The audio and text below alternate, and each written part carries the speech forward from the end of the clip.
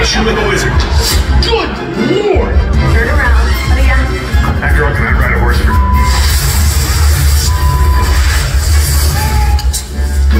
Just hang tight back there. Worst boss ever. Ever. I said, girl, you need to get rid of that man. You know what I'm talking about. It is hot in here. Woo! You gotta tone this down. Ow! Do they have a bite? Yeah, they do. Great. Okay, I kissed the cobra. I kissed the cobra. I also have to keep my pants. You don't actually want to go down into that, do you? Come on, it's been standing for a couple of years.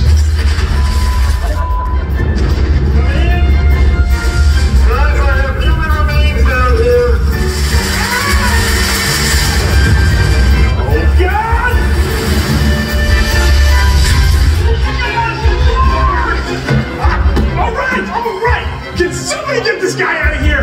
Never easy. If it was easier, it'd be someone else's show. So we put that in a commercial. That is poop. And sheep poop. They're literally selling stacks of counterfeit money on the streets. What would you do with this? Strip club. Ladies? Ladies? No? It's not me, it's there are other guys.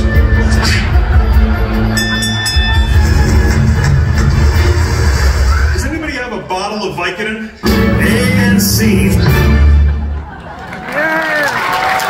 Ladies and gentlemen, please welcome Josh Gates.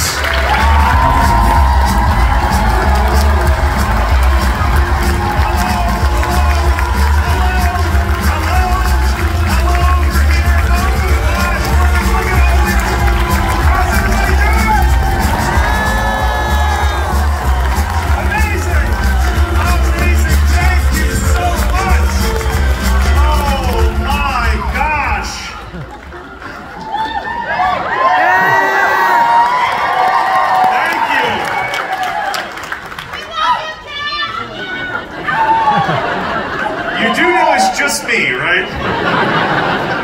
Nobody else is coming. What a warm welcome. Thank you all so much for being here. I really appreciate it. I heard everybody face horrible traffic today, so thank you for coming from near and far. I really appreciate it. Thank you for being here. Wow.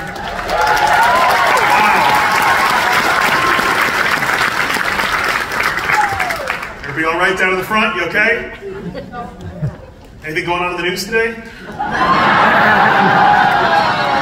be fine. It's gonna be fine. We're all gonna be fine. Well, thank you all for coming tonight. I appreciate it. We are gonna talk about travel and adventure and mysteries and the unknown. And then later we'll do a Q&A and we can talk about whatever you want to talk about. Does that sound good? Yeah?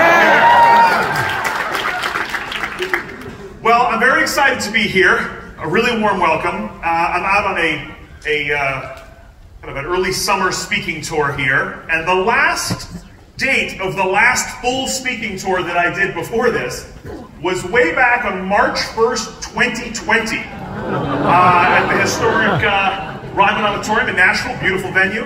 Now, this date, look closely at this date. This is the very end of the before times. This is like the last day of the before times.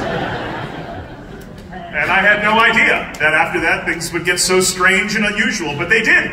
And everyone's lives got very different and very strange. And for me, it was a huge change because I'm a guy who lives in airplanes. I live at the airport, right? Like when they know your name at the airport, that's not good. And they know my name at the airport. And suddenly, overnight, when the pandemic hit, no more travels, no more expeditions, no more going to the airport. A huge change for me. And so I went home.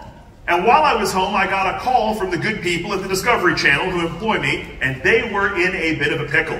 Because turns out they have to put TV shows on the air to stay in business. That's kind of their thing, right? So they had, I don't know, I'm sure they had a half a season of Gold Rush kicking around somewhere. And a few Deadliest Catch episodes they could haul out of the vault. But, you know, they needed more content. And they were desperate because so many of their shows rely on people being out in the world. And so they asked if I could shoot something from my house. And this is how desperate they were. They said you could shoot it on your iPhone. And they were going to put it on the Discovery Channel. That's not good. That's not good. And we said, sure. Yeah, we could do something from my house. And so we said, why don't we do a weekly talk show? And I want to be clear, I'm not sure that they said yes to that. But before they could say no, we thought we should have a graphic made up. And so we did. And boom, just like that, we had a talk show.